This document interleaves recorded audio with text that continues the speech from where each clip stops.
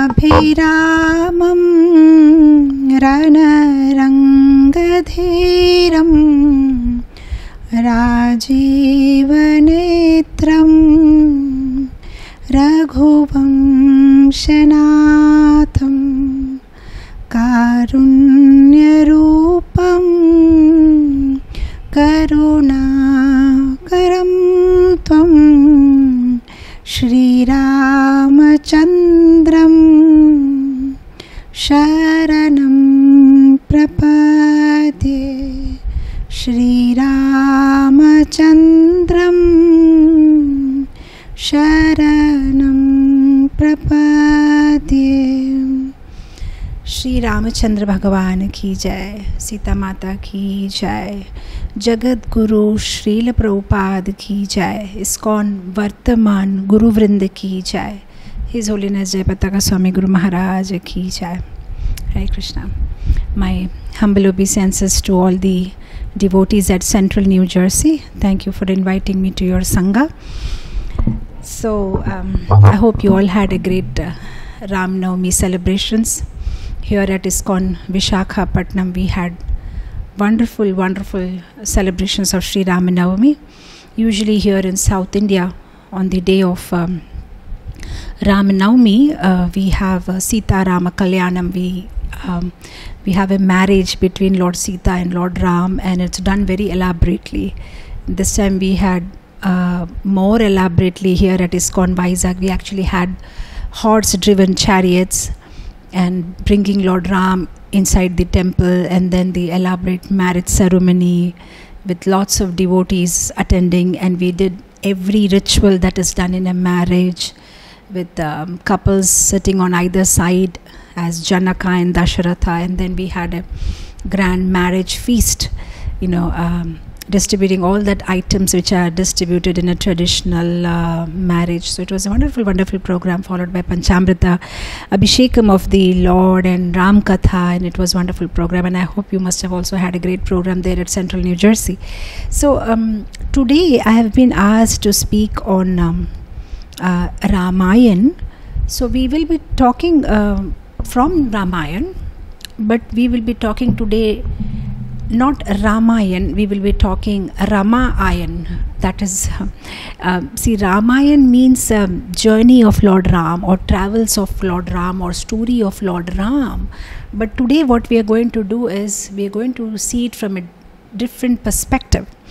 The Sri Sampradaya prominent acharyas have given very good interpretation. They say Ramayan is a story of Mother Sita, because another name of Mother Sita is Rama. So they say this is Ramayan, and this whole pastime of Ramayan is actually centered around Mother Sita.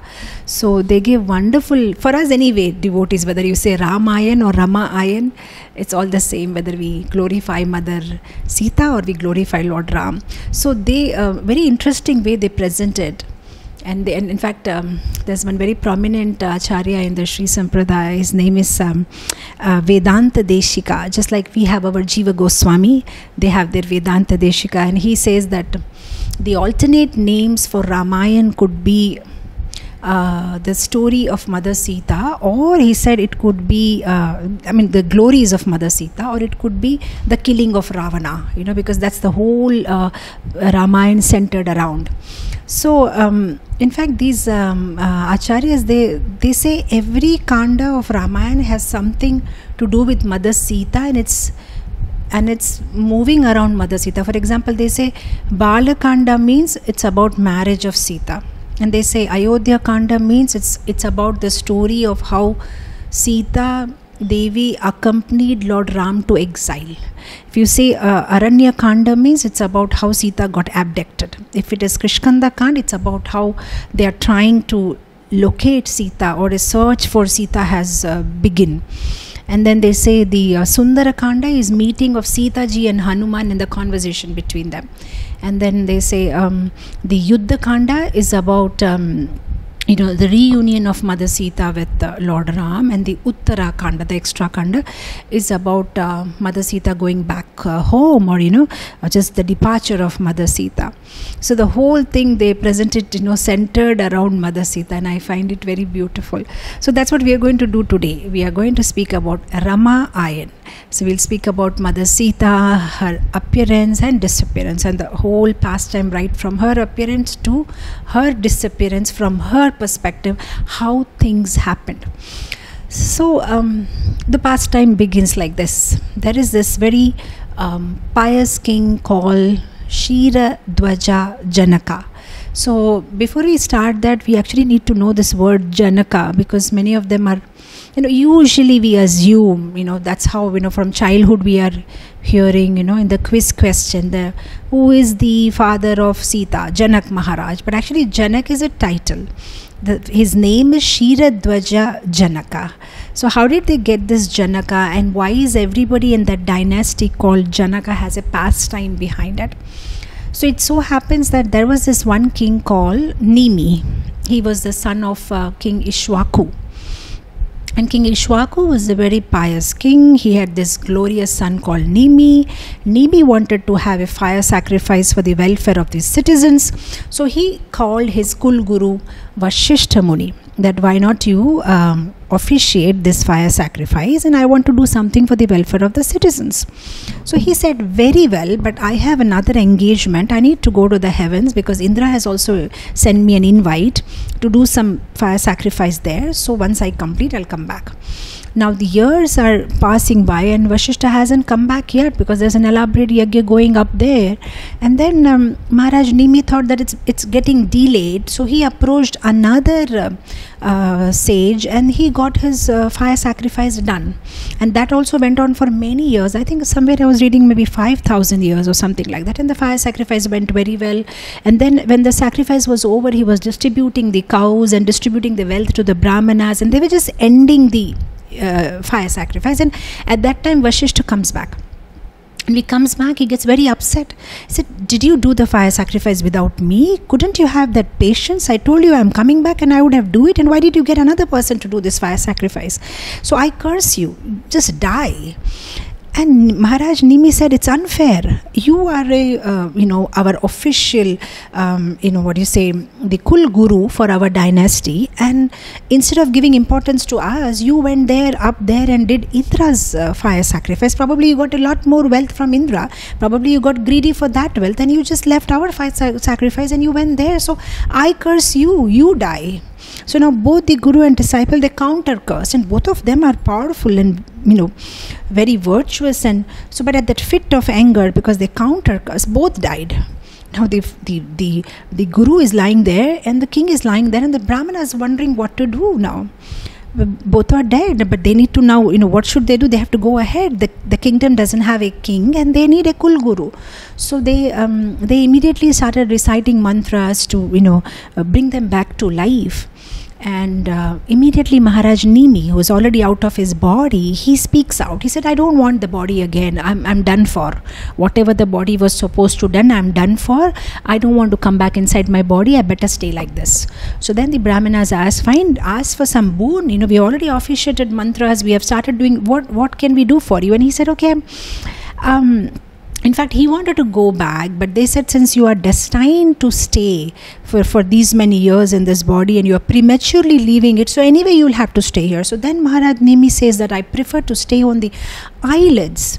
With this eye is where we see the Supreme Lord. I prefer to stay on the eyelids, everybody's eyelids. So that's how Maharaj Nimi got a place to sit there, and that's why he's called, that's why this is called Nimisha, because Maharaj Nimi stays on the eyelids. That's why every part of our body, every limb has something to do with some devata or some demigod, something. And if we don't use them for Krishna's service, they actually curse us. So that means when we don't use his eyes in seeing Krishna's Divya Mangala, the auspicious form of Krishna, Maharaj Nimi is getting upset with us that, what are you doing? I'm up there on your eyelid, and just use it for, seeing, open them and see Lord Krishna's beautiful forms. So then Maharaj Nimi stayed on the eyelids, and then Vashishta Muni, because he was already cursed, so they just put his soul inside a pot. And then of course there's another story which I don't want to go today into, and how Mitra and Varuna and Urvashi comes there, and how Vashishta gets reborn from the pot along with Agatsya and Sudarshana. They were the first test tube babies, like they were born like test tube babies inside from the pot, from the semen of Mitra, Varuna. So this is what happens. And now because there is no king, and Maharaj Nimi said he doesn't want to come back inside the body, the Brahmanas had no choice, but they churned the body of Maharaj Nimi. The dead corpse of Maharaj Nimi was churned, and when his body was churned, came out a baby. Now because the body was churned, in Sanskrit it's called Mithi, it was churned.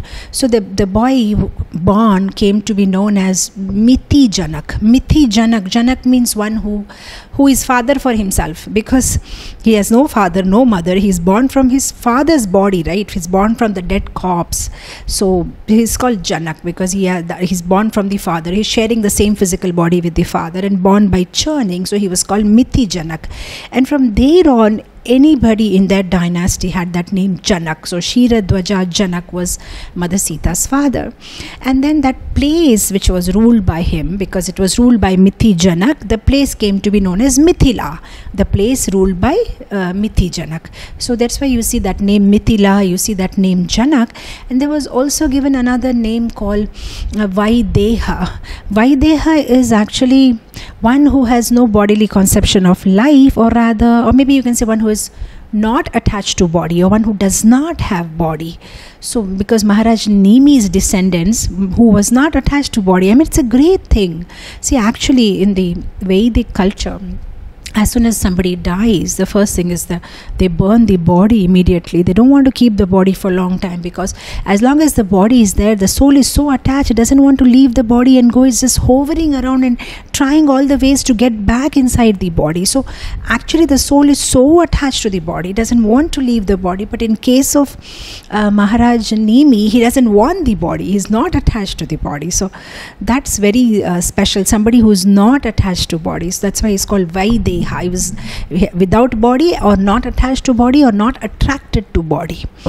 And then that's why you see Lord Ram also very lovingly calls Mother Sita Vaidehi, one who is in that glorious dynasty, who are not distracted or to the bodily concept of life, or who are not attached to body.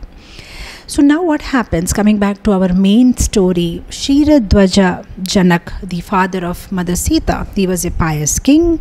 He wanted to once perform a fire sacrifice for the welfare of his citizens.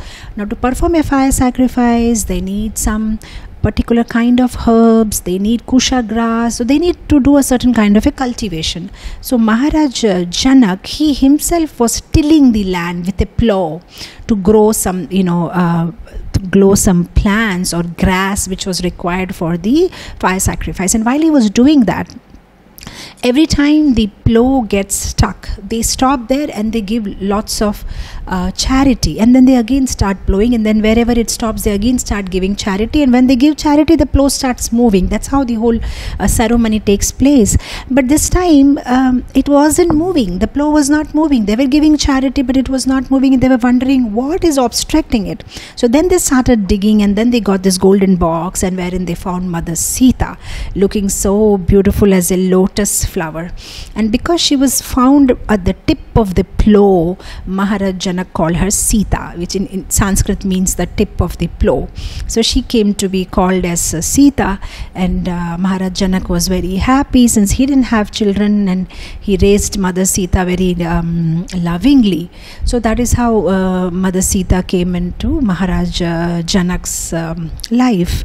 Now everything was going wonderfully well. So once it so happens that Mother Sita is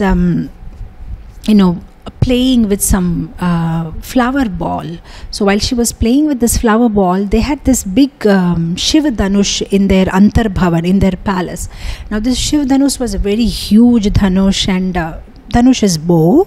So this Shiv Dhanush was a very huge bow, and it was actually belonged to Lord Shiva, and he had used it while fighting a war. and he had given it as a gift to the devatas, and the devatas had given it as a gift to Devavrata, and Devavrata's dynasty was this, Maharaj Nimi's dynasty. So that's how this bow came to Maharaj Janak's house. So it was very heavy, it was very huge, it was kept in a box, and then it had those wheels, and every time it had to be moved, there were some 5,000 foot soldiers and a few elephants. They were tied with the rope, and that's how the whole thing was pulled. It was that heavy. But to the surprise of Maharaj Janak, what he sees one day is when Mother Sita was playing with a flower ball, and the flower ball got stuck below this bow, Shiva Dhanush, and she very effortlessly with her left hand picks it up and takes out the flower ball and then puts the bow back.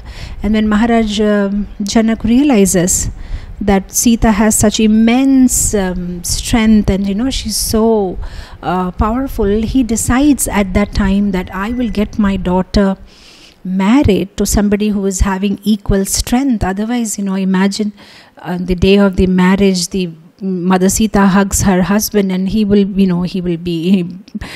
in two pieces because she's got immense strength. So they decided that we'll get her married to somebody who is having that equal strength like her. Now this is what is happening here in Mother Sita's life. And there in Ayodhya, something else is going on. Here Prince Ram is grown up into a teenage boy. He's maybe like 14, 15-year-old boy now. Here Mother Sita is maybe 7-year-old. And here Vishwamitra Muni comes. Vishwamitra Muni comes, and can you put that clock so that I can see? Otherwise I'll go on and on without understanding the time. Okay, thank you. So Mother Sita, that's with Mother Sita. And then here Lord Ram is growing up into a young, energetic teenage boy. And then he's finished his education. He's come back from Gurukul. And Vishwamitra Muni comes and asks Maharaj Dashrath that I want to take your son with me because there are certain demons who are causing disturbance in our very important fire sacrifice. And then there is this whole pastime where Dashrath Maharaj is reluctant. He doesn't want to send Lord Ram because he thinks Lord Ram is very young.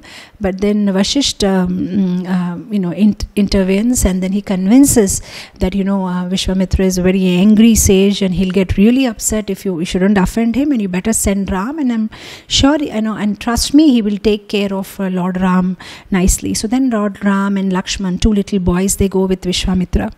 And then Vishwamitra, they kill Tadaka, they kill Subahu, they throw Marich, with one arrow some 800 kilometers away, and then they make sure that the fire sacrifice goes nicely and safely, and then they go and also deliver Ahalya, who was cursed by her husband, and she was in the form of a Shila or stone, and then by the touch of the dust of Lord Ram's lotus feet, she regains her form back.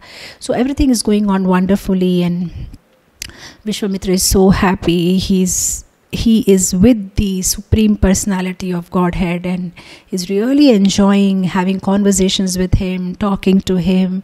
He's like a tour guide, showing him different places, telling him different stories, teaching him different mantras, some mantras, some different arrows he's giving to Lord Ram, which will be useful for him in his future wars.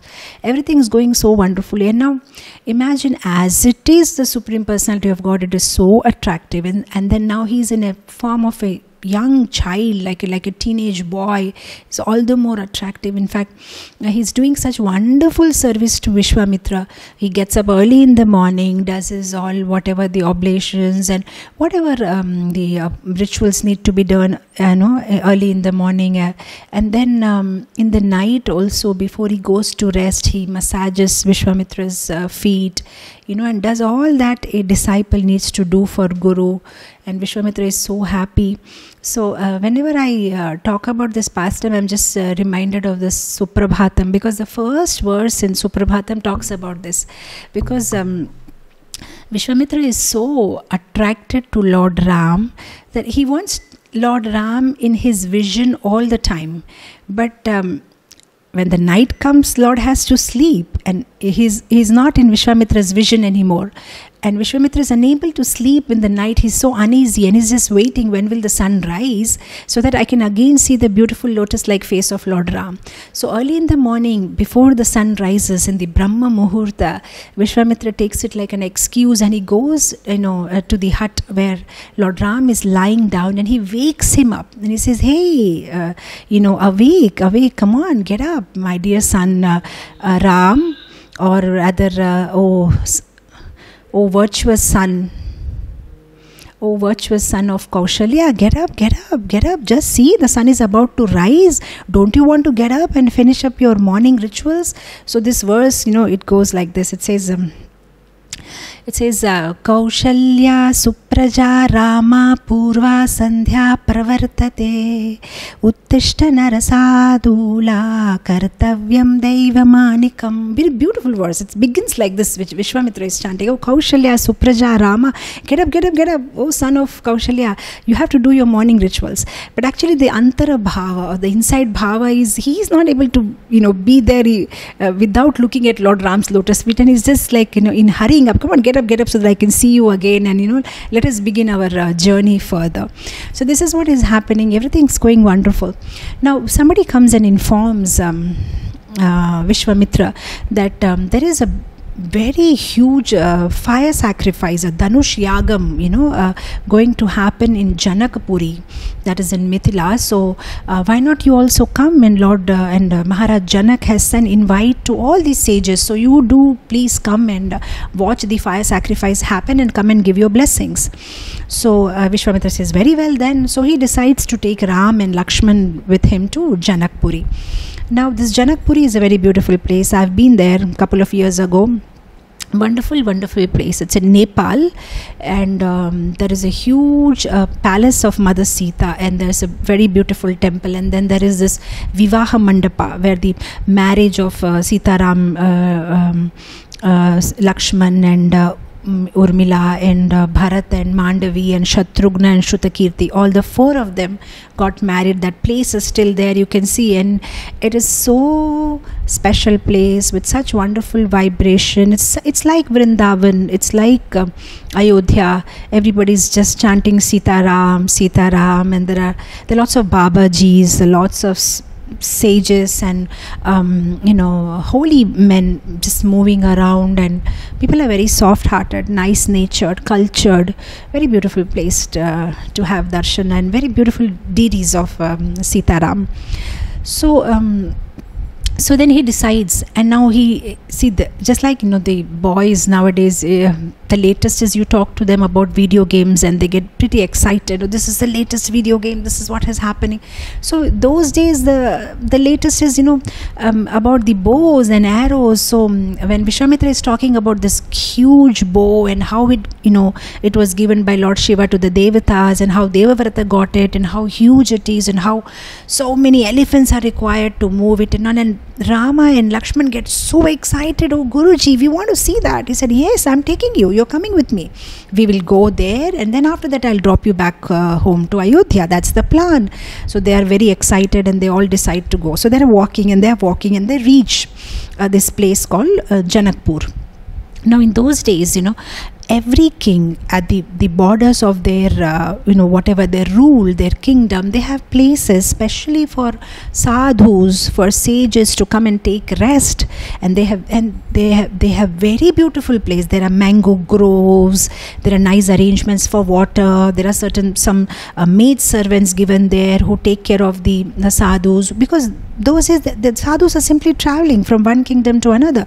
What does a Vaishnav do? Vaishnav wants to just tirthi kurvanti tirthani. A Vaishnav actually he himself is a holy place personified, but he keeps traveling to different kingdoms and then meet the kings there and then give them some spiritual knowledge, stay there for some time, and then move on to another kingdom, and then move on to another kingdom. So while they travel, these facilities were made by the kings for their convenience. So now as Vishwamitra, he reached the border of Janakpur, very nice arrangements are made, and there is this very nice place called Amarakuti. a beautiful ashram surrounded by mango groves, and the sevak, the servants of Maharaj Janak, they welcome Vishwamitra and they ask him to take rest in this place. So Vishwamitra, he comes and then he just settles himself, and by that time Janak Maharaj arrives with Satananda, their guru, their local guru. So they all come and then they welcome Vishwamitra, and then Janak Maharaj is pouring water and rose water and doing abhishekam, the pada abhishekam, the lotus feet of Vishwamitra. He's just offering service and asking, okay, how are you, what can I do for you? All this is going on. So while this is going on, Maharaj Janak's eye falls on Lord Ram, who is standing behind Vishwamitra Muni, and he gets amazed. Such a beautiful looking young boy. And usually what happens, the parents of girls, and especially the girls who have attained a certain age, whomever they look at any boy, for them, he's a prospective groom. They'll start scrutinizing him with that eyes. Oh, he's looking good, he's earning good, his salary is good, his nature is good, maybe he'll be a good match for my daughter. So he's started, similarly Janak is seeing that, oh, he's wonderful, good looking boy, very mannered boy. So he's just thinking, but who is this boy who is accompanying Vishwamitra?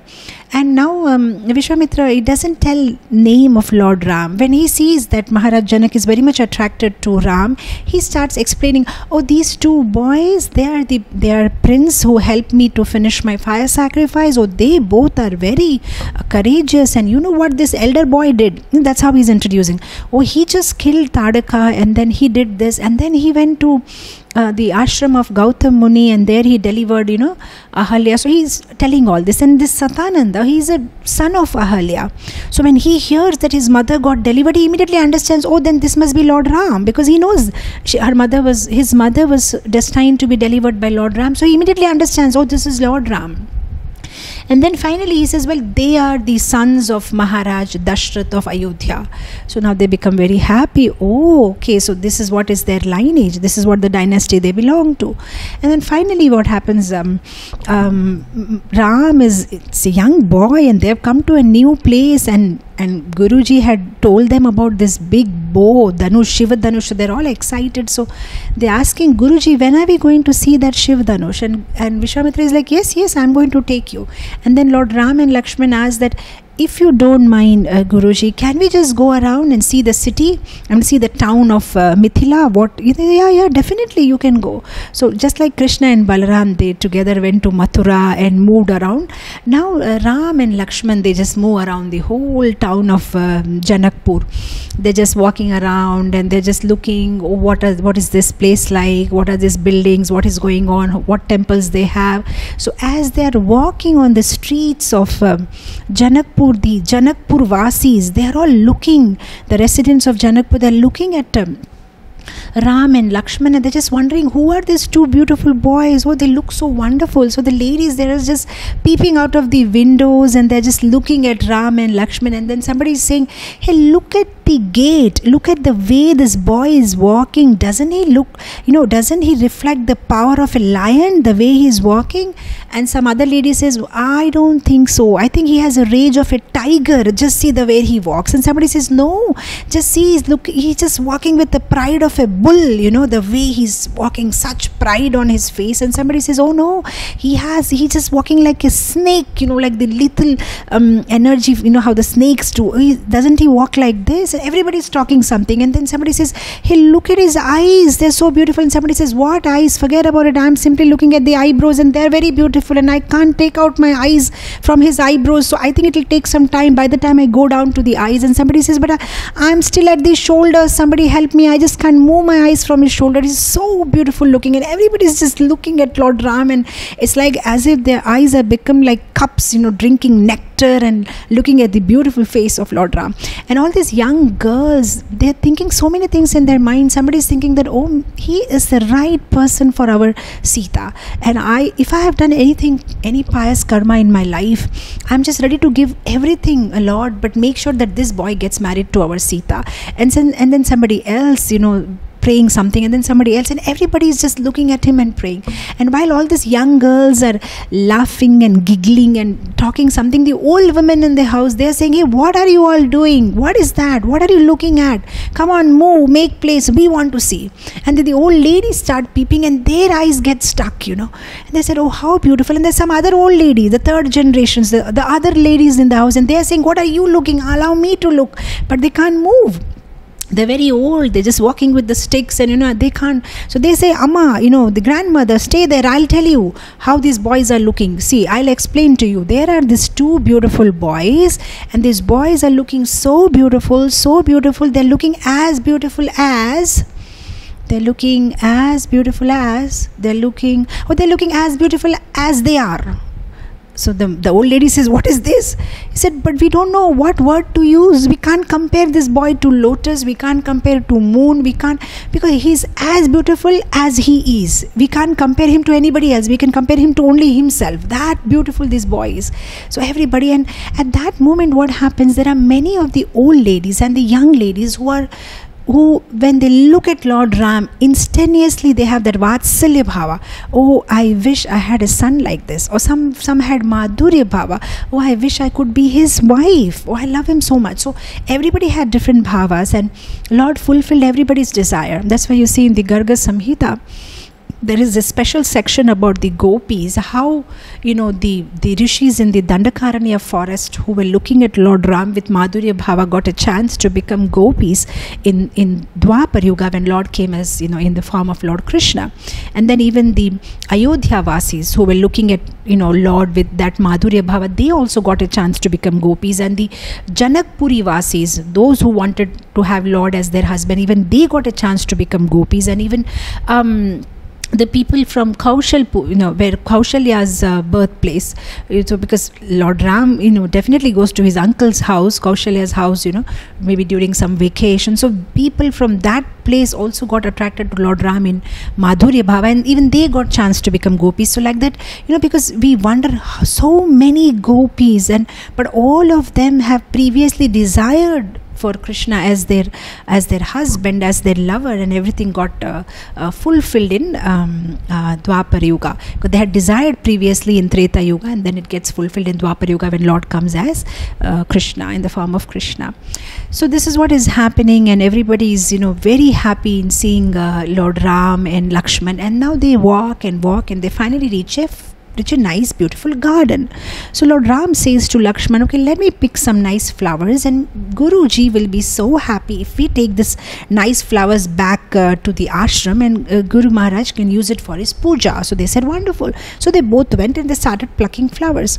And meanwhile, what happens, Mother Sita comes there with her friends, and she's doing some Gauri puja. So she's also making some garland, and then her eyes fall on Ram, and Lord Ram's eyes fall on her, and they both look at each other. And then Mother Sita immediately puts her head down, and she goes inside the temple, and then she's looking at Mother Durga and praying that I don't know, I have never ever looked at a stranger, I have never ever looked at a man or a boy in my life. This is the first time I'm seeing somebody, and at that instant I have a different kind of feeling for him. I don't know why, but I'm just praying to you, Mother, can you make him my husband?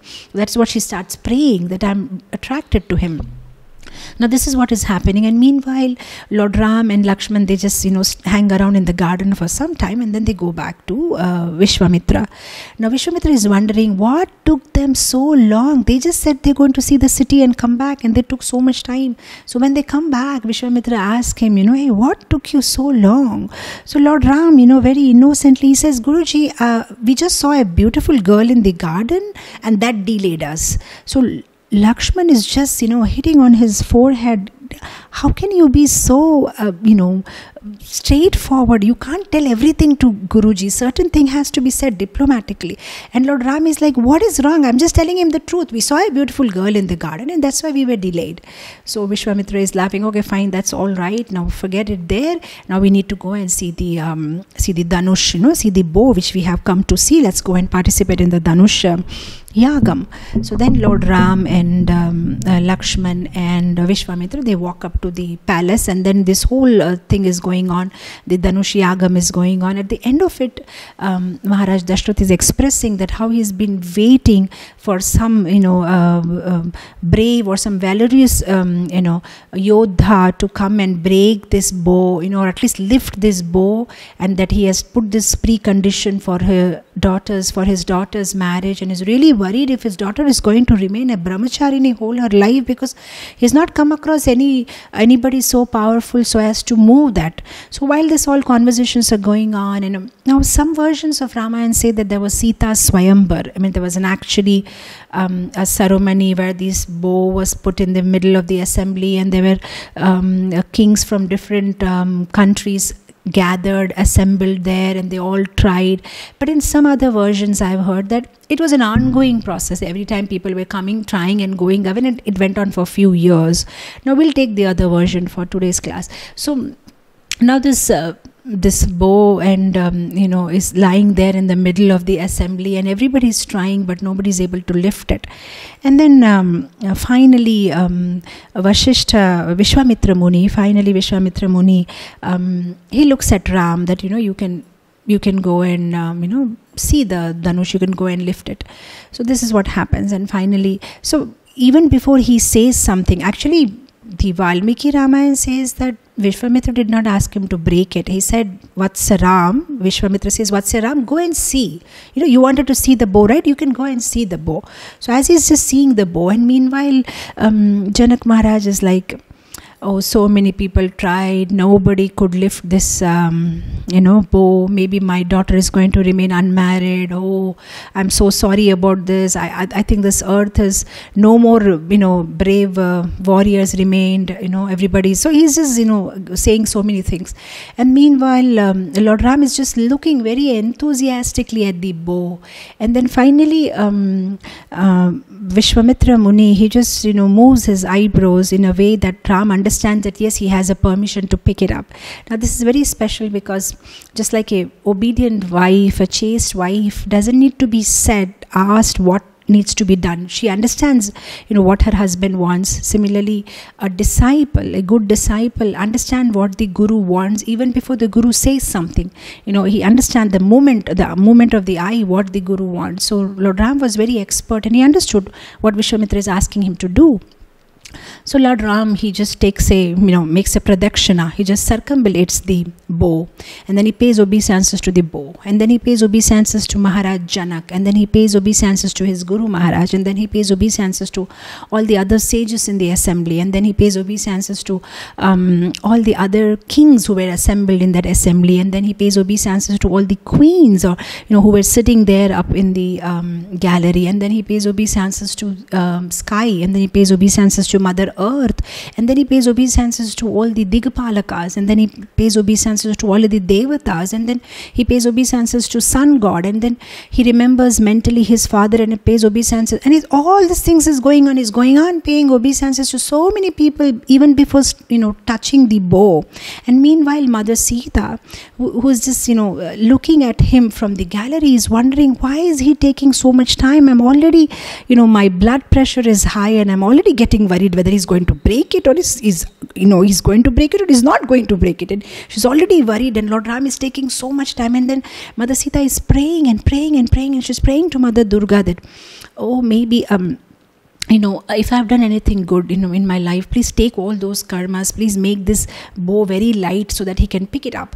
So while all these things are going on, finally Lord Ram pays obeisances to the bow, and then finally he just touches it, and then finally, now he's about to, actually the bow is like this in a sleeping position, and he's about to now pick it up, and he's supposed to keep it vertical. But then in some explanations by acharyas, they say that while he was, he just put his hand on the bow, the mark which connects both seas.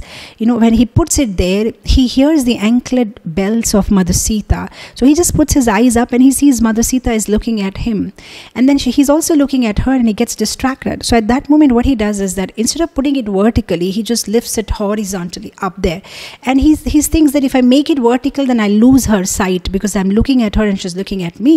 And then finally, he just picks it up breathwise, and then he ties a rope to it. Now, the bow has to be, the rope has to be tightened. So while he's tightening it, he tighten it a little harder, and the bow breaks. The bow breaks into 2 pieces. And when the bow breaks, it's not a small thing, it's a huge bow. So there's a lot of noise. There's like a lightning, and the whole earth is trembling, and all the waters, in the oceans, they've all come out, and they come up to the banks, and all the Digapalakas have moved, and all the grahas, they've gone into wrong houses. Brahaspati has gone into Shani, Shani has gone off in Brahaspati. Everything is moving. Everybody, they thought, what has happened? All the demigods are showering flowers, and everything is shaking.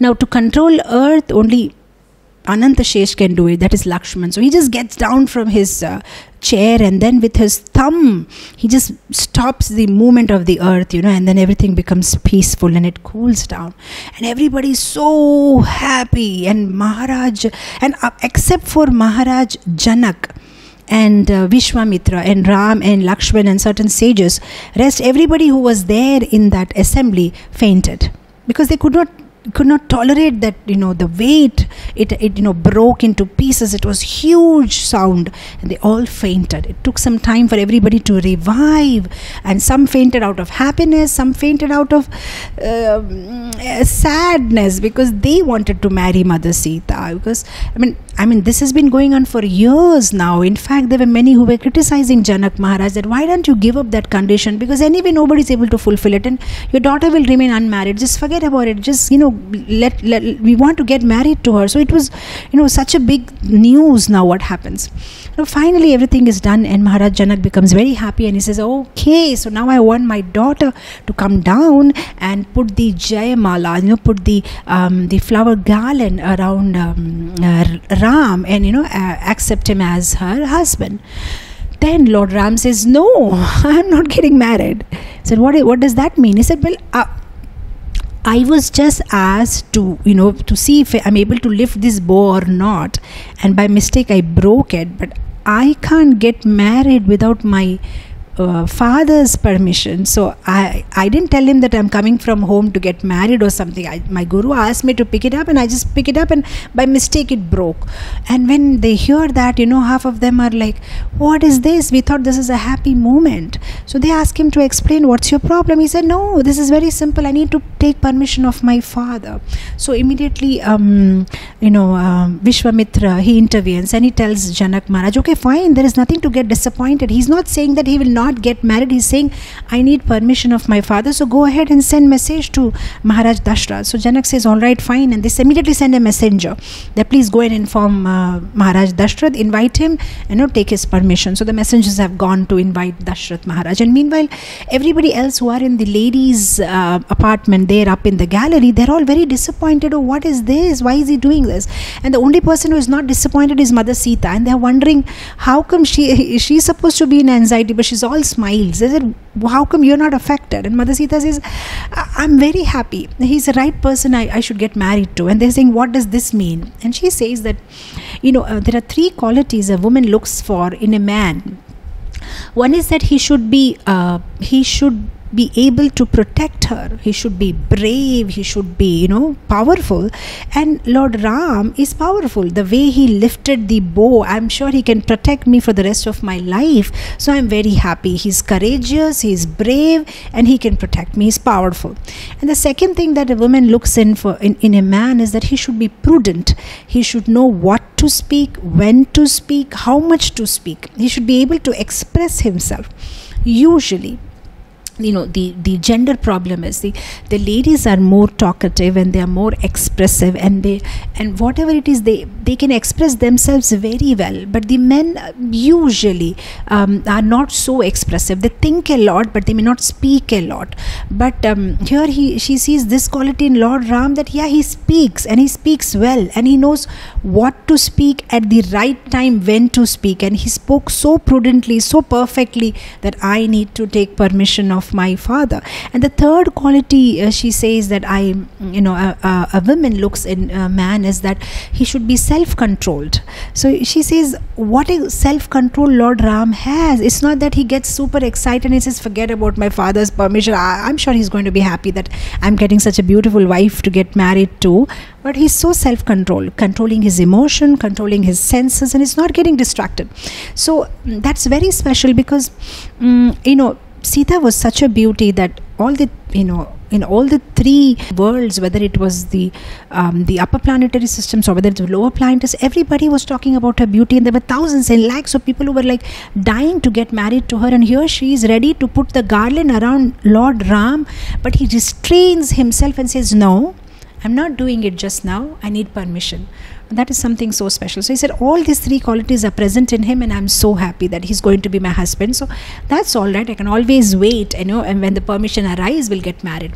So finally the messenger goes to Dashrath Maharaj, and then when the messenger is explaining to Dashrath Maharaj that your son has killed Tadaka and has killed Subahu, and then has delivered Ahalya, and then he has done this, and then he has done this, and when he's explaining all this, Maharaj Dashrath's heart is swelling with pride. He's so happy. Oh really, my son did this, oh my son did this. And every time he's saying something, he's removing one Navratna Mala, he's removing one pearl necklace, he's removing one diamond necklace, and he's showering it on the messengers.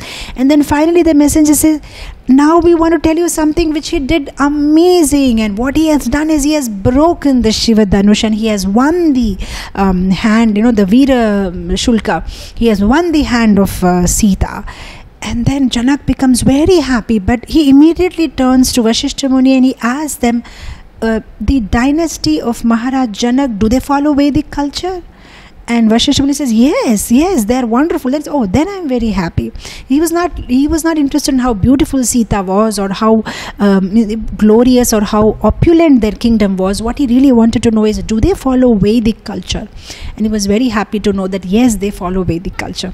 So they become very happy, and then Dashrath Maharaj is like, all right, we are coming.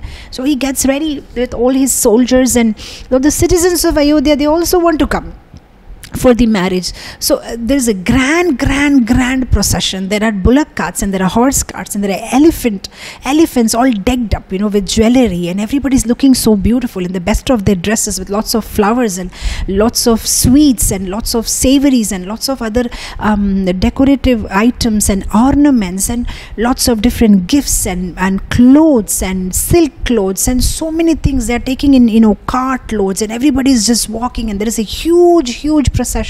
And not only the Ayodhya Vasis are there, even the people from different other kingdoms, and then the devatas are there, and everybody is there in the procession. And the procession is so long, right from Ayodhya to Janakpuri. The procession is so long that by the time the first person in the procession had put his leg inside Janakpuri, the last person in the procession is still in Ayodhya.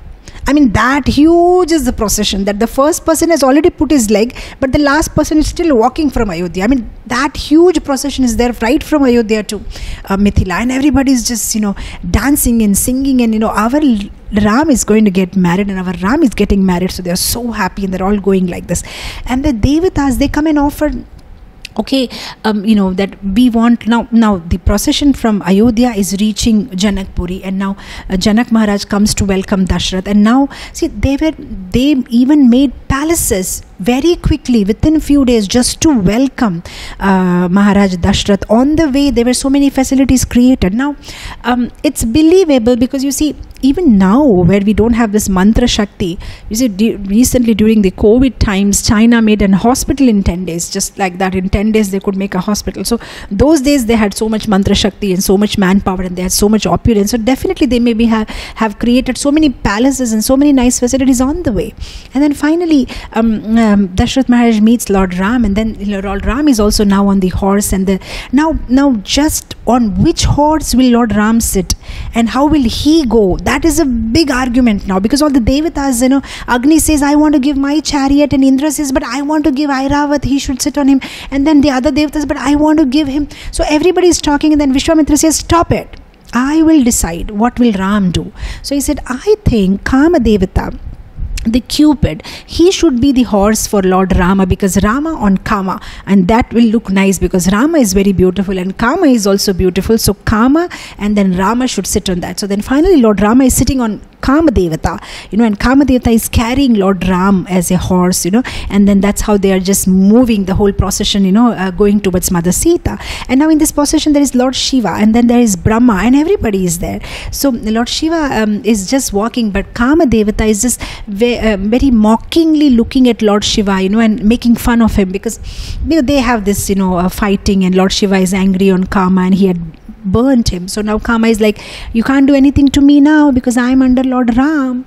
And then Lord Shiva is also making signs to him and saying, that's all right, but the moment you leave Lord Ram's association, I'm going to attack you. So Kama says, well, I'm not so stupid to leave Lord Ram, I'll always stay under Lord Ram. So this all is going on. Then Acharyas give a beautiful commentary saying that anybody who is under Lord Ram's supervision cannot be distracted by Kama. The main problem that we are facing in this material world is our desires, our Kama, which is taking us away from Rama. But we should be in association of Rama, then Kama cannot disturb, because Kama is under Lord Rama's subjugation.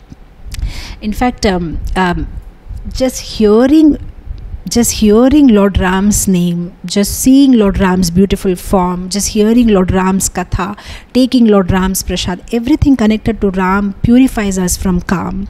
In fact, even Ravana got purified. I'll tell you one very beautiful story that I had heard.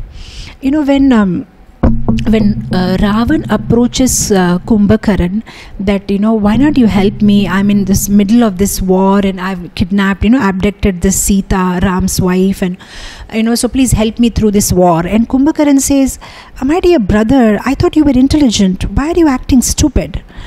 You just want to enjoy that lady. Why do you have to do such big drama for this? You have a power to disguise in whatever form you like. Why not you just disguise yourself as Lord Ram and then you go and enjoy her, and there ends the matter. Why all this war and all these things? So Ravan tells Kumbhakaran, oh, you think I'm stupid? You think I didn't get this idea before?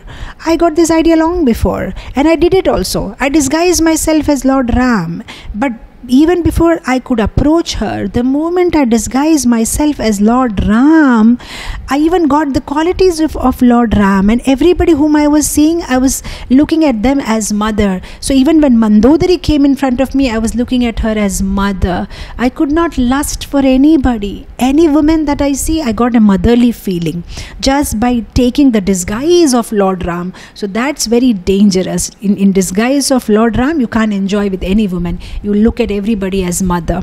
So that is why I just gave up that idea. So that powerful is Lord Ram's association, Lord Ram's name, Lord Ram's remembrance.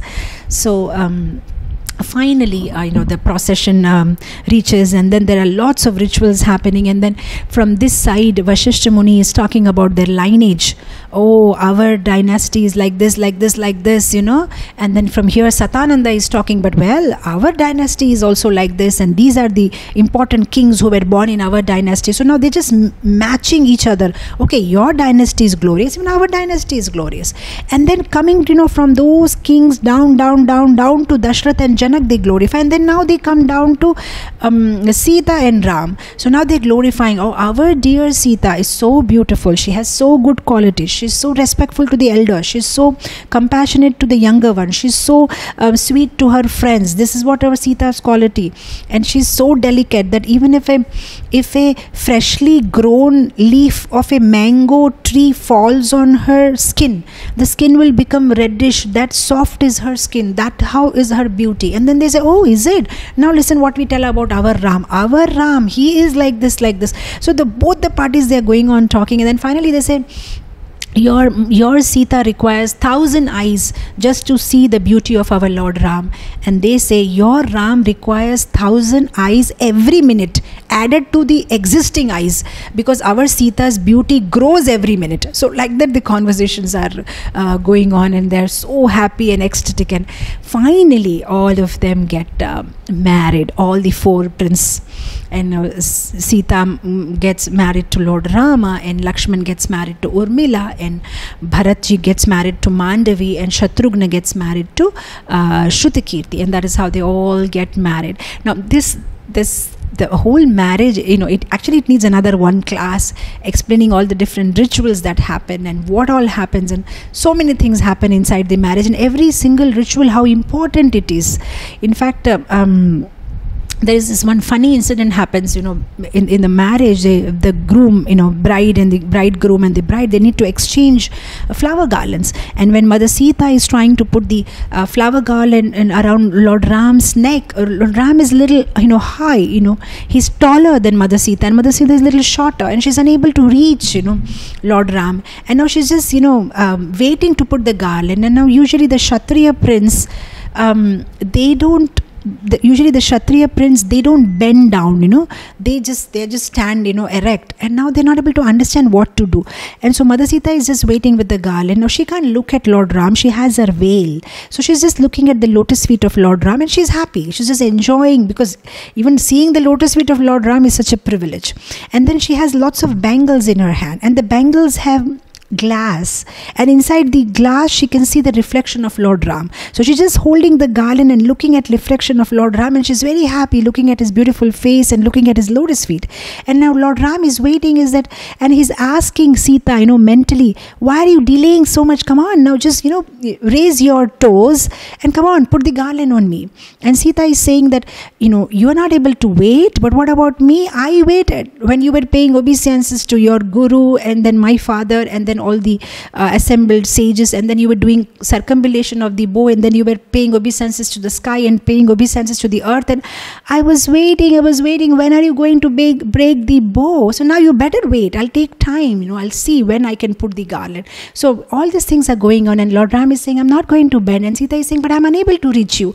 And now as they're talking mentally, Lakshman, who's just getting married, in the other mandapa, and all these 4 marriages are happening, and Lakshman is so attached to Lord Ram. He's getting married, but his eyes are on Lord Ram, and he's wondering what is happening now. If they don't put the garland around each other, how are we supposed to do it? They're all waiting for them to put, because they're the elder ones.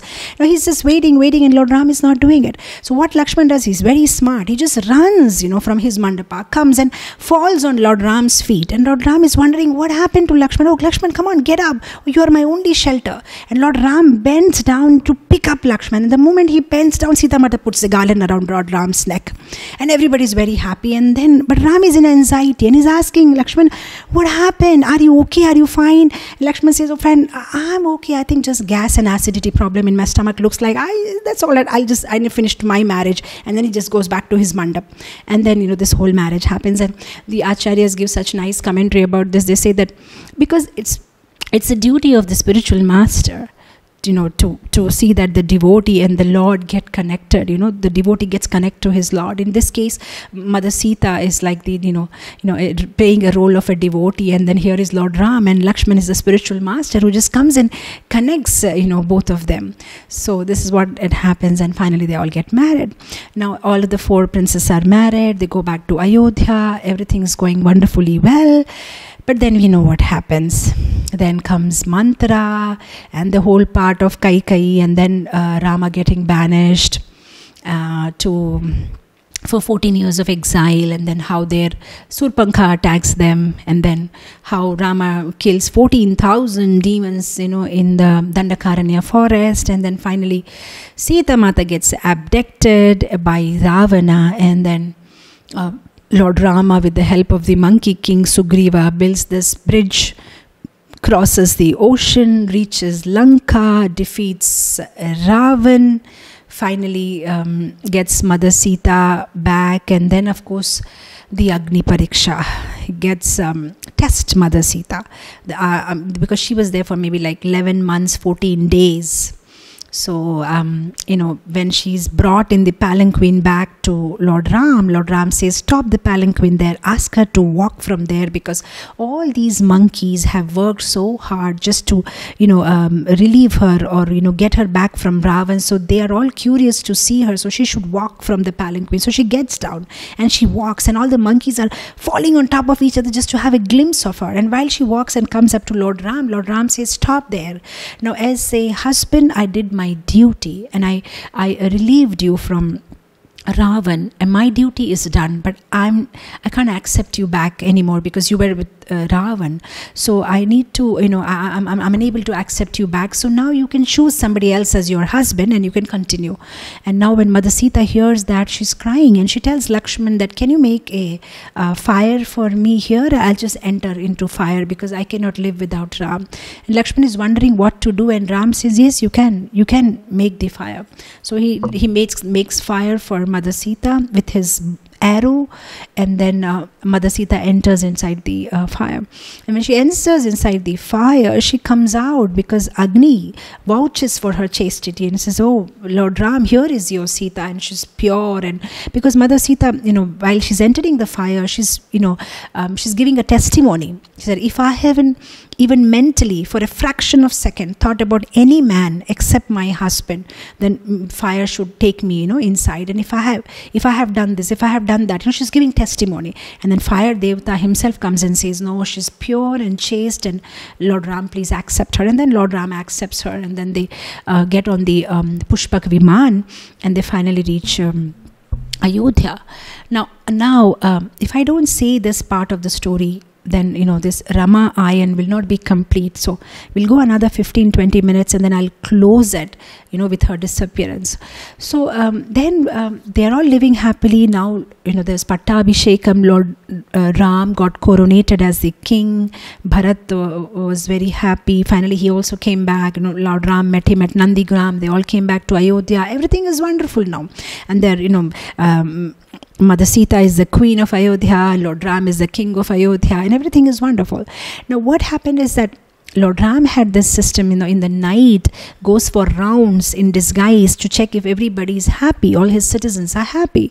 So one day it so happens that he hears a washerman taunting his wife that, why are you late? You're coming this late evening. You said that you will come yesterday from your mother's house, and you come after one whole day. So what do you think? Do you think I'm like Lord Ram to accept, like Lord Ram accepted his wife, even though she was with that Ravana for 1 year? I'm not like Lord Ram to accept you. Why did you come late? I'll not accept you. So when Lord Ram hears that, he's shocked. Oh, this is what they're talking about? Oh, this is what they say about Sita? It's very embarrassing. They are pointing out on Lord Ram's character, or his, that how could he accept his wife back even though she stayed for 1 year with somebody else. So now Lord Ram, he decides to send Sita away. So he asked Lakshman that you take her and put her in the ashram of Valmiki Muni. So Lakshman, at that point of time, Lakshman thinks that next avatara, I'm definitely not coming as his younger brother, because he's making me do things which are so hard to my heart. I can't put Mother Sita there in the forest, but he has to do it because he's a younger brother. So finally he takes Mother Sita on the chariot, and Mother Sita is wondering, where are we going? And he says, no, well, actually, I understand, because I was telling Lord Ram that, when we were in exile, we used to have the association of these sadhus, and, I'm just missing their associations. Oh, is it that is why Lord Ram has asked you to take me to the forest and meet those sages? Is it? She's not able to understand. And finally, when she gets down, Lakshman breaks the news that, well, Lord Ram has, asked you to stay here in the forest. So then she's hurt, but then she accepts it. And then finally she's put in Valmiki Muni's ashram under Valmiki Muni's care, and there she gives birth to Love Kush. And then, finally, Love Kush grow into sweet young boys, and they learn the Ramayan from Valmiki Muni, and then finally one day they recite this Ram Katha in the city of Ayodhya, and all the citizens of Ayodhya are so happy to hear, and they take them to Lord Ram's palace and say, look, these two young boys, they're reciting Ramayana such wonderfully. So then they also hear, the mothers, the three mothers, Kaushalya and Sumitra and Kaikai, they also hear, and everybody hears, and everybody cries hearing it, and then they wonder who are these two boys. And then finally some other events take place where Love Kush, tie the horse which was, to be going for the fire sacrifice, and then finally Hanuman comes, and then finally there is a fight between Lord Ram and Love Kush, and then Mother Sita intervenes and informs that these are your children. And finally Mother Sita, Lord Ram asks her to come back now. But Mother Sita says, well, now I'm done with it. And if, in the front of the whole assembly in Ayodhya, she requests Mother Earth that if I have been chaste to my husband, please open up for me and accept me back. So the Mother Earth opens up, and then the throne comes out with Bhumi Devi, and then she takes Mother Sita's hand, because she had come from Bhumi, Mother Sita, and she goes back to Mother Earth. So, and then she goes down with the chariot, and the Mother Earth closes, and that's how Mother Sita ends her pastimes. Now, if I end it here at this note, certain questions will be in the mind that everything is so nice and beautiful in Ramayana, which we can relate to, but this thing where Lord Ram banishes Sita just because of somebody's comment, which was not even backed up by any evidence, it hurts us, because the things that is like this, sometimes in the scriptures there are certain things which are built up on our existing beliefs, certain things which we accept, and on that certain more things are added which we very easily accept. But certain things in scriptures jolt us completely, just like in the construction. Sometimes, in the existing construction, certain floors are added. It's okay. But sometimes to do construction, they have to break the old building and start the whole new construction again. Similarly, the scriptures are also like that. Sometimes they build up on our existing beliefs. We know something, we accept something, and on that some more things are added which we can accept easily. But sometimes they just break our existing beliefs or whatever our in the mind, and then we become like perplexed. Why did Lord Ram do that? Everything was ideal in his life. He was an ideal son, an ideal husband, and an ideal king, and an ideal brother. But he was not an ideal husband. Why did he do this? Why did he banish his wife who was pregnant, carrying baby, and then, left all alone for no fault of hers? It was not her fault that she got kidnapped. So, I just want to clarify it for another 10-15 minutes before I close this session. Otherwise, that thing remains in the mind. Why did he do that? So, everything that we hear in the scripture cannot be simply seen, with your eyes. It has to be seen with the eyes of intelligence, or we have to see it in a bigger way, because there are so many reasons behind everything that happens. It's not as simple as A is equal to B. A is equal to B, but there are so many things. There is A plus C plus D plus E is equal to B. So there are so many other factors. So the fact that it was not that Lord Rama was a villain and Sita was a victim, and then Lord Rama banished her and and did injustice to her. Actually, they both sacrificed. They both were victims. They both were suffering. Why they both were suffering? What's the proof? It's not that, after banishing Mother Sita, Lord Ram got remarried and he was happily living his life, because he was a king and he had all rights to get remarried, but he never got married.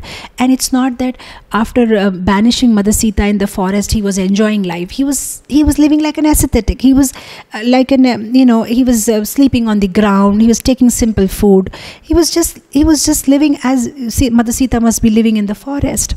So this is a sacrifice he made just because he was a king and he had to set up certain high standards. Otherwise, at that movement in the society, in their kingdom.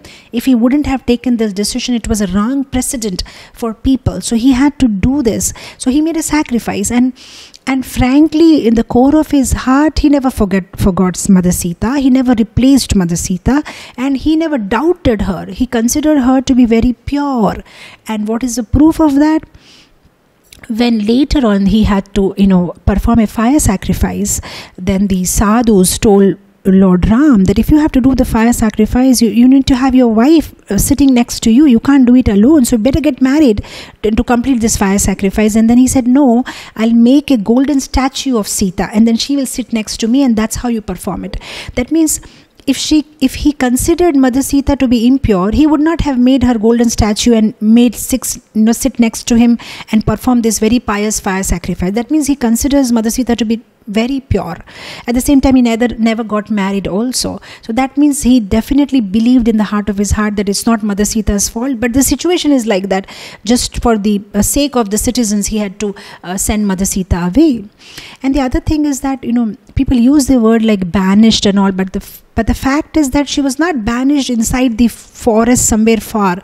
She was inside the boundary of Ayodhya, living in the ashram of Valmiki Muni, and Lord Rama was aware that she is in the ashram of Valmiki Muni because it's inside the boundaries of Ayodhya. So though not directly, but indirectly he was there to protect her, because in case if any demons attack or anybody attack, because it comes under the boundary of Ayodhya, as a king he would have always stand for her or protect her. And the other part is there were some other reasons also. See, there are two things here. Whenever somebody has to make a moral decision, or let's say, it is very easy, because when you have a moral dilemma in your life, it is easy to sort out, because when there is a moral dilemma, one thing is right and one thing is wrong. So you can easily decide, this is wrong, this is right, I should go with it. But if you have an ethical dilemma in life, it's very difficult to sort out, because in ethical dilemma, this is also right and this is also right, and now you have to take a decision. You have to pick up one right, and that becomes a big problem, right? So this was what was happening with Lord Ram. He has, as a king, he has certain duty, and as a husband also he has a certain duty. So if he keeps her and doesn't leave her, then he's not doing a proper duty of the king, because when the rumor has spread and when people are talking, he has to do something about it. Sometimes even though the rumor is not true, if there is no action taken, it just spreads in such a way, and that will disturb the whole social condition in the kingdom. So he had to, it's like sometimes the false things spread so fast, even before the truth is wearing coat to come out. The truth is still getting ready to come out. By that time, the false propaganda, already spread. So he had to take this action. So he sacrificed his duties of a husband for the greater duties of a ruler. So of course people now in Kali Yuga take it in a very negative way, that why did he do that to his wife? But actually one's supposed to take it in a positive way, that he sacrificed his personal comfort, his personal relationships, his personal family life for the better of the nation. Actually, ideal leader means responsibility, and responsibility means sacrifice, and sacrifice means crying. So in a nation where the leader is crying, everybody will be happy. In the nation where the leader is thinking about his own self and he is happy, the nation will be crying. We can see that in the present day leaders. Present day leaders, they will not sacrifice their comfort, they will not do anything. For them, their family will be first and nation later. But in those days, there was a high standard for them: nation first, then family. They wouldn't care what happens to their family, but for them the nation is so important. So in spite of appreciating the people who were criticizing Lord Ram, that but he was such a big king that he sacrificed his personal relationship just for the sake of the nation. So see, sometimes it's like this. Let's say like you see, the story of Satyavrata Muni. I don't know, he was once sitting under a tree. Now Satyavrata Muni had a vow that he will not speak lie. So now it so happened that a hunter were hunting a bear. So now the bear, he just was hiding, and the hunters came and asked Satyavrata Muni that, did you see a bear going from this side? Now imagine, he's in such ethical dilemma. If he speaks lie, then he has spoken lie. He should not speak lie. He has a vow. He has to speak the truth and tell them. And if he speaks truth and tells them that yes, the bear has gone this side, then he is killing somebody. He is being part of it. Somebody is going to lose life just because he didn't, he spoke the truth. So sometimes you have that kind of dilemmas, what to do both ways, it's so, but something, you have to take some decision, and no matter what decision you take, people will criticize you. So if Lord Ram would have not sent Sita away, even though I don't care what people say, I don't care what you think about my wife, but I just going to be with my wife, then they would have keep on criticizing Ram that way also, that he never bothered what his citizens thought. He was just concerned about he and his family. And if he banished Sita, then they are criticizing in the other way. So leadership means there will always be criticism, but the leader has to see things in the bigger frame and see what will be bigger benefit for people, and has to make this sacrifice. And the other reason is that everything is multi-dimensional. There are so many things connected to it actually. There is this pastime of Bhrigu Muni. Actually there was this one demon who was troubling the devatas a lot. For thousands of years he had been troubling, and nobody was able to kill him. So finally Vishnu was trying to kill him, and this demon was giving a chase. So he was running, and Vishnu was running behind with an arrow, and he was trying to kill. And finally this demon gets inside Bhrigu Muni's ashram, and Bhrigu Muni is not there in the ashram, and Bhrigu Muni's wife Khyati is there. Now she doesn't know who is this demon. He just comes and says, "Mother, please protect me." And now these wives of this sages, they're very simple hearted, and she says, "I'll protect you, don't worry. Who is trying to kill you? Come on, you sit behind me. I'll face the person." And then Vishnu comes inside and says, "Move, mother, please move. I need to kill him. He's big disturbance, and he's the devatas are suffering. I need to kill him." So Khyati, Bhrigu Muni's wife, says, "I can't. I promised him that I will safeguard him, so I'm not going to move." Now Vishnuji says that I have to kill him. I've been waiting for this moment for years now. So Khyati says the only way you can kill him is by killing me. If you kill me, then you can, go to him. And then finally Vishnu had to do it. So when Bhrigu Muni comes back and he sees this, he gets very angry. And then he curses Vishnu that, "Oh, the way you caused this separation between me and my wife, you'll also be separated from your wife." So the Lord does not have to accept the curse, but sometimes he just does it just to please his devotee. So Bhrigu Muni's curse, Lord took it and said, "All right, I will experience this separation from my wife." So that's how, they got separated, I mean, sometimes briefly and then finally for a long time. Because when Ravana kidnapped, for brief time, he had to be away from her. And then again, after becoming a king of Ayodhya, also he had to be separated from Mother Sita. There was another reason also which was given by Madhvacharya in his commentary on Mahabharata Tatparya Nirnaya. In that Mahabharata, he talks about this incident, about one demon. He talks that this demon had done a lot of austerity. And at the end of it, as a phala, as a fruit of his austerity, he said, because they cannot give them demons amaratvam. Just like Hiranyakashipu asked, "I cannot be killed, in the morning. I cannot be killed in the evening, outside the house, inside the house." Like that, this demon also, he put a condition. He said, "I cannot be killed till the time Lakshmi Narayan are together. If Lakshmi Narayan gets separated, only then I can kill." So then this whole pastime was done where, Lord Ram banishes Mother Sita and they are separated. And when they are separated, then Indra chases this demon. Now that Lakshmi Narayana is separated, now he'll be killed.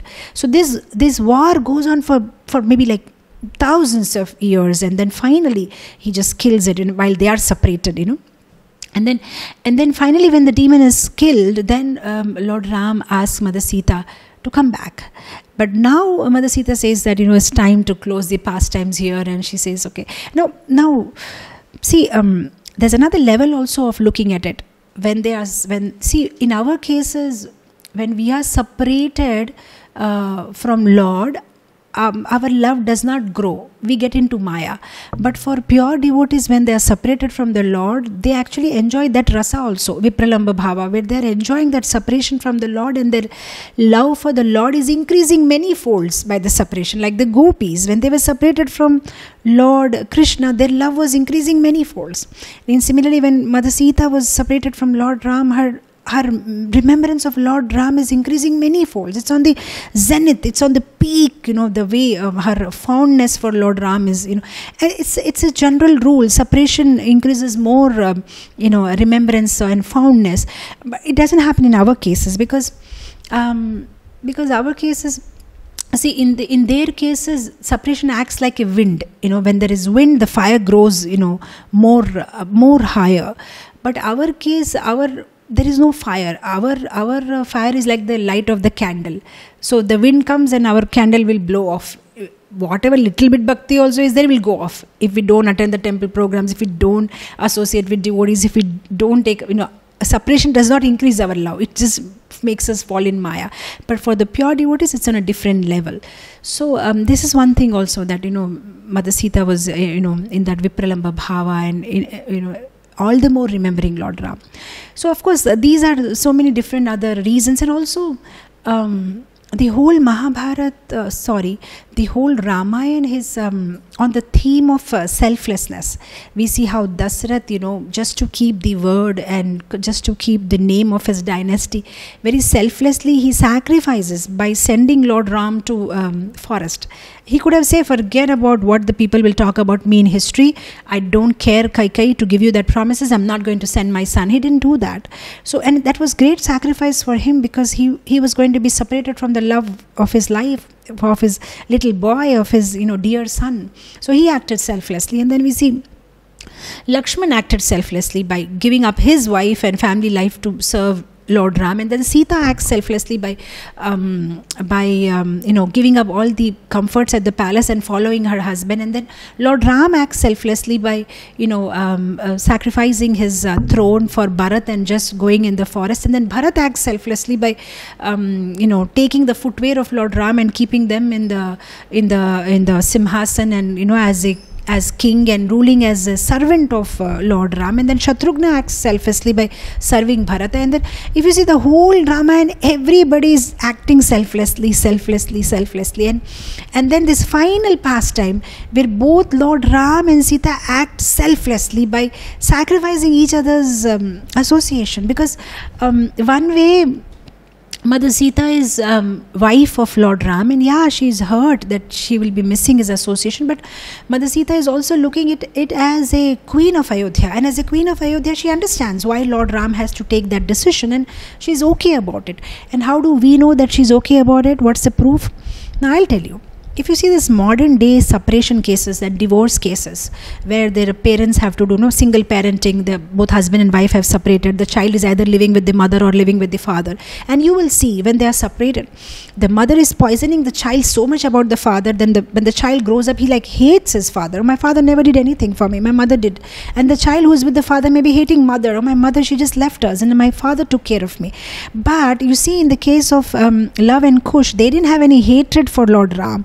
Mother Sita had, trained them so nicely that they had such respect for their father. So it was not that Sita was resenting and getting angry on Lord Ram and telling Love Kush, this is what your father did to me.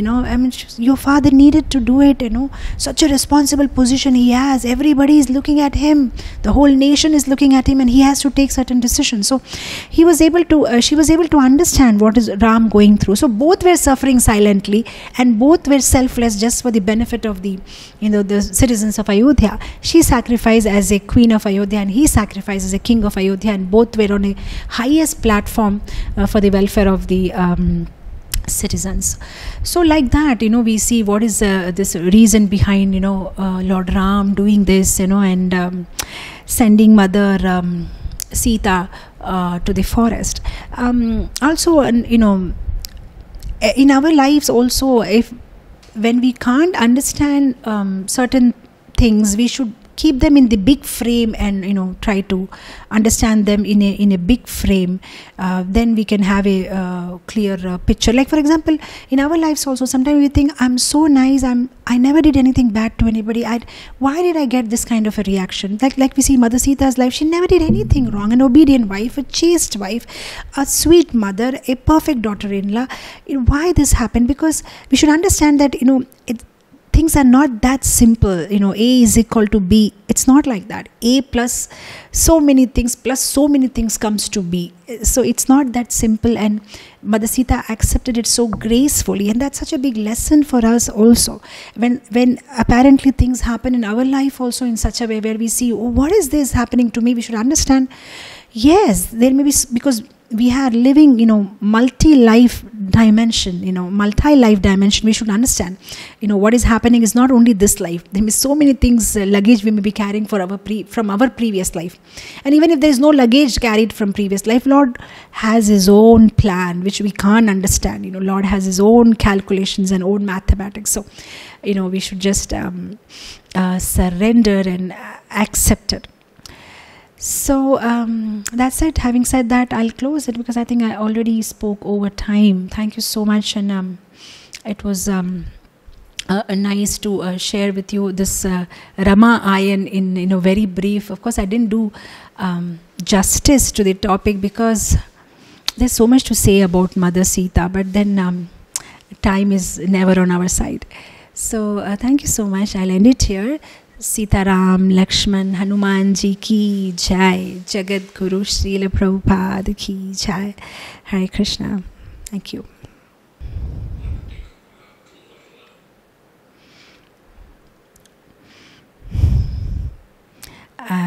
What we can do is all that 4 or 5 questions, can I just hear them all and then give one answer for everybody's question, like a general answer? A lot of diverse questions. Okay, so during the menstrual cycle, the women can go to the temple or not? Actually, during that time, there's a lot of heat generated in the body, and also physically the women need rest, so it's better not to go to the temple. And also you are not allowed to touch any auspicious articles. You're not supposed to do parikrama to Tulsi. And then when you go to the temple, definitely you associate with devotees, and then they're all purely taken bath, and then if you touch them, then because then they also become impure, or rather they cannot also do parikrama of Tulsi, and they also cannot do the deity service because they've touched you. So logically it's good to just take rest that 3-4 days, and that 4 or 5 days, and just be happy, because anyway you're physically strained, so better to take rest. And it's a good time. You can read scriptures happily. Nowadays it's all there on Gita base Android app. Just read in your phone or something, read scriptures and chant more and just relax. But at the same time, in certain household lives, there's nobody to help, so they'll have to cook, and also you can't help, then you have to do the cooking and you have to do it. I've heard diverse answers from different Prabhupada disciple Matajis, and some of them said that they can also cook and offer food to the home deities. But the Vedic culture does not allow that. So because we are a preaching mission, we may do so many things, but we don't put it in the altar. You can just cook and offer it from outside, whatever it is, but you don't go and put it in the altar. So you don't go near to the deity. So these are also different aparads. But you can definitely chant, you can preach, you can read scriptures. So that's what you can do. But better not to go to the temple. And if you have to go, then you can go, but you can stay far. You can just sit behind and make sure you don't mix with everybody, or you don't go and stand in front of the altar or something like that. You just maintain distance, or stand in the back somewhere without disturbing, and attend the classes or attend the bhajan, kirtan, aarti, whatever you want to do. Regarding other questions, why didn't Mother Sita go to her mother's house? See, once the the daughter is married, then their family matter is their family matter. So it's not like nowadays where every little thing, what is that, love at first sight and divorce at first fight, and anything happens, I'm just going to my mother's house, thank you, bye. It was not like that those days, that you just walk off to your mother's house. That's it. You do what your husband asks you to do. And she was, being an ideal example, just like Lord Ram was an ideal example. When Dashrath Maharaj asked him to go for exile, he went for exile. He could have also go and take shelter of, Sita Mata's father and go and stay there in Janakpuri, but it is not like that. Whatever was asked to do, that's what they did. And Ram was an ideal follower, and when Ram was banished, he did that. When Sita was banished by Ram, then she did that, whatever was done. So that's how it is. So I think that was one question, and I don't know, that's all. Other questions I'm unable to remember. So that's how it is. Of course, so many points, so many things can be said, so many other different stories are there connected to Ramayana itself is like huge. There are so many intertwined stories, and then little stories, and then Mother Sita tells so many stories to Lord Ram. That is, one day I can take a separate class on that, very interesting, where how Mother Sita advises Lord Ram, and then she tells so many different stories and analogies explaining why she wants Ram to do this or Ram to do that, and there are lots of different nice conversations. So yeah, this is very, very interesting. Yes, that's it. Anything else? Shall we close it here? Krishna, Krishna, Krishna lage, sab Krishna, Krishna, Krishna lage, sab Krishna, Krishna, Krishna lage, sab Krishna